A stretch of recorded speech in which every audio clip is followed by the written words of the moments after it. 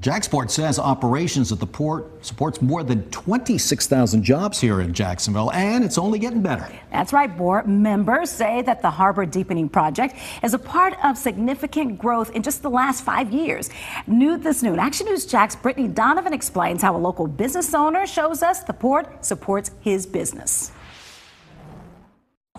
Jaxport provides thousands of families in Jacksonville good-paying jobs, including the truckers you see turning into the terminal right now. But it's not only people who work at the port. These jobs also support the local economy, including Jeff Farrah's restaurant, the Portside Grill. Jeff Farrah says Portside Grill is known for its home-cooked flavors and fried chicken. Usually when the port peak time is at peak time, I'm at peak time.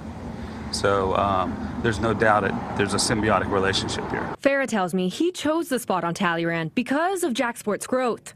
On Monday, a maritime research firm revealed new data showing the port supports 26,000 jobs in the Jacksonville area. That includes 10,876 people who work at the port, making an average of $70,500 per year. At the end of the day, they've been able to give a quality life to their family that they've all been looking for. Vincent Cameron says he's seen an uptick, and it'll be even greater when dredging is complete in 2023. With more containers come more economic opportunities that spread throughout the community.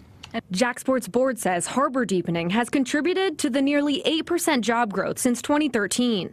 For Farrah, he says it's good jobs for families. That means I made a good decision, and I'll continue to invest in my business as well. Right now, the Portside Grill is hiring, and Farrah says that's because of the steady stream of customers he sees here in Talleyrand. Ahead at 5, the growth he says he's seen since opening nearly 2 years ago. Reporting in Duval County, Brittany Donovan, CBS 47, Action News Jax.